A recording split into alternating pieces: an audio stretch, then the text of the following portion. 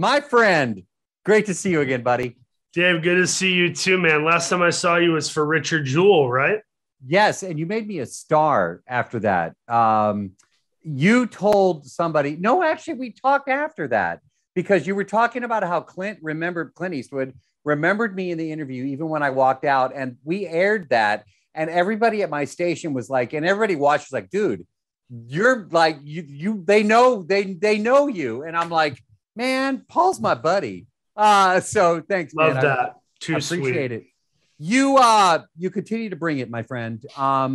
You know, you amaze me with your portrayals and how raw and authentic you can make a character be. And I seriously give you props for that. This is no exception. When you took on this role, did you know how intense it would get? And honestly, how intense did it get for you portraying this character? Yeah, I knew it would be intense, and I knew that it would be difficult.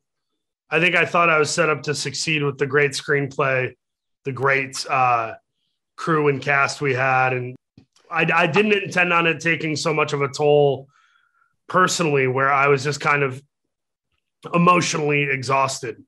We had COVID roll through, and I got COVID at one point. We had a hurricane come through. We had to evacuate New Orleans.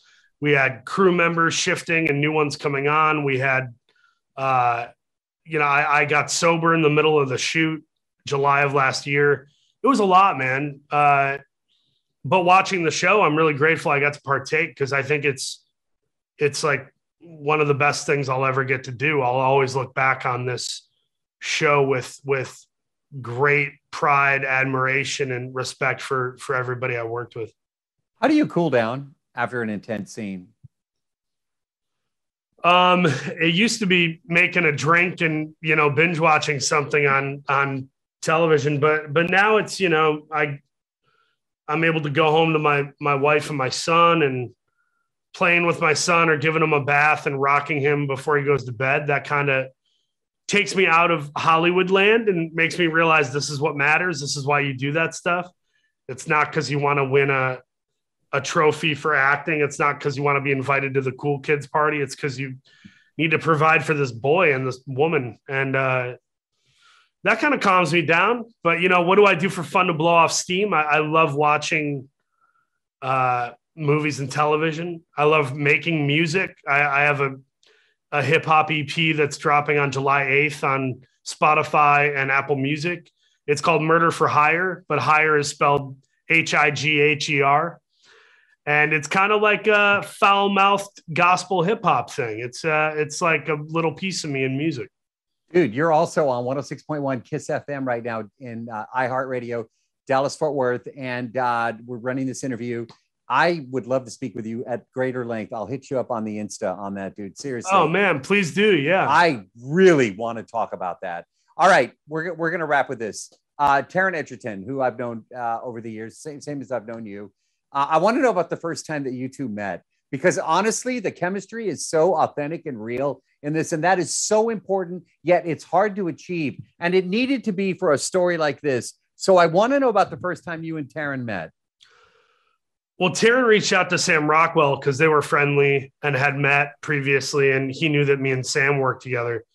Yeah. And Sam gave me Taron's number, said, hit him up. He wants to chat with you before you guys work together.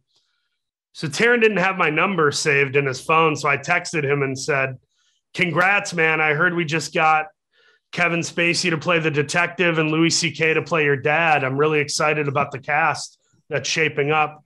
And Taron freaked out and hit me back and was like, whose number is this? Is this a joke? I can't tell. And I said, no, it's Paul Hauser. How you doing, man?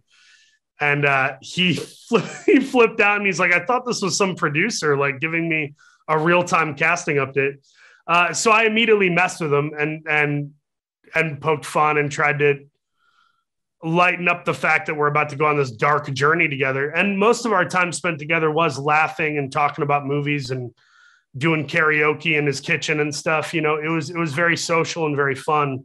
But I would say 4.5 months in, we were pretty exhausted. We were spent. We were ready to shed the skin of those characters and kind of move on. So it's been nice to see him now, and we're kind of celebrating the fact that we survived and we made a good piece of entertainment.